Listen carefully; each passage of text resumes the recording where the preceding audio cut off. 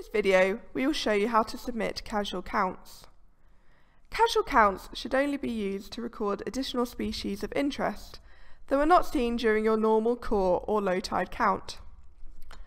From the web's homepage, on the right-hand side you will see several options. Please click on Casual/Roost Counts. Please find your site,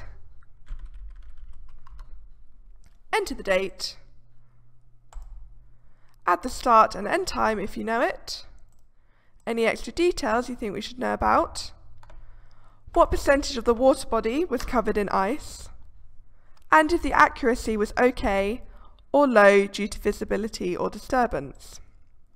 You will also need to specify if the count was a dusk/dawn roost count or a daytime count.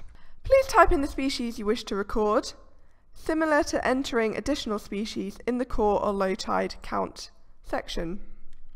Please provide details of the count and where it was seen in the comment section here. When you're all ready, click Submit Count. This is a summary of the data you have entered. Please check your data to make sure that everything is correct.